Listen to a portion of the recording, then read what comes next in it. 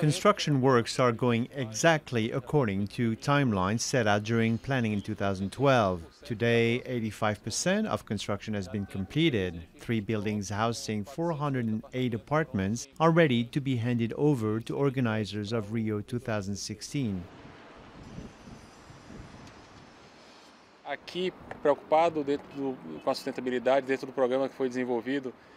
We are building green roofs equipped with solar panels out of concern for the environmental impact of construction.